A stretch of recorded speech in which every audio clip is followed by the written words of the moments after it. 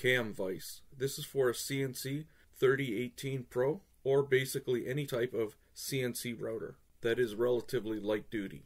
Before we get started, if you could take a moment to like and subscribe, I'd appreciate that. Okay, let's get started right now. Here's a look at the assembly in SolidWorks. So if I were to rotate this, you can see the T-nut on the bottom. It's a 4mm T-nut. And let's see if we can see this. The cam action at this point here is at its fullest, but as we rotate 90 degrees, if the cam action is here, it's at its smallest amount, fullest amount, and then again smallest amount. And we always want to be rotating towards our fullest amount, because these serrations on the side actually push the workpiece down as it's being clamped.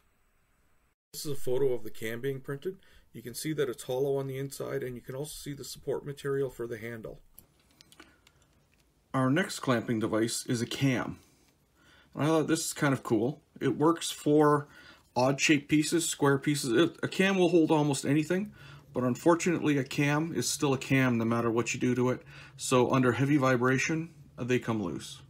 So there's not a lot you can do about it.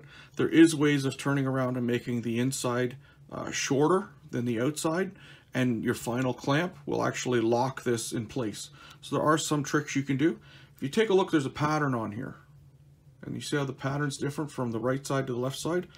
So the cam activates here to the center, here to the center. So when I'm going this way, if you take a look, my slices are going down this way. So as I'm turning the cam and locking it into position this way, it's actually pushing my workpiece down. Same with on this side, when I'm locking my cam in this way, it actually physically pushes the workpiece down.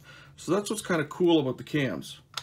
Obviously, there's ones without that as well.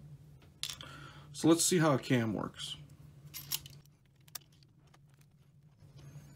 It has the same nut and bolt system as we've seen here.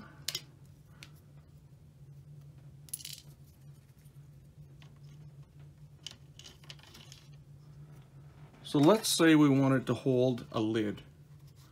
Okay, a lid, and we wanted to engrave on it. So what I would do, because I'm going to come, when I turn this way, because I don't want to come this way and out in case I have something sticking in behind the machine. So I'm going to go this way and out this way, because that'll be my tightening action. Same with this guy here. I'm going to go this way to this way, and that'll be my tightening action. Now you're saying, well, Ray, what if I wanted a repeatable? This is not a repeatable setup. Well, let's say I wanted a repeatable setup. What I could do then, I could put two here that are permanently tightened, one here and one here, and that'll automatically push up against it. Or I could machine a V into one of these guys, and that'll sit in the V, and those guys will push up against. But right now, it's a non-repeatable setup. I could also put stops up against. So if we take a look at this guy here has a screw in the end here to put a stop on the end, so you can make a repeatable setup.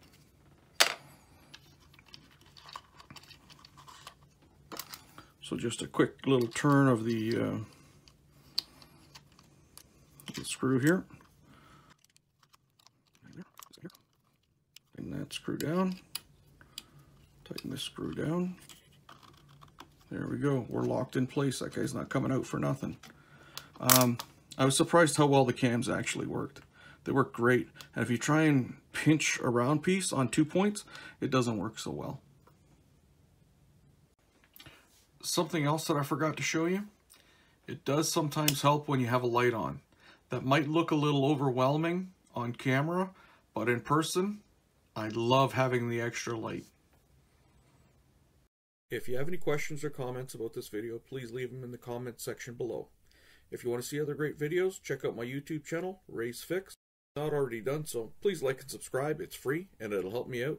All you have to do is click on the icon on my face and I'll do the rest. Well, thanks for watching. Have a great night.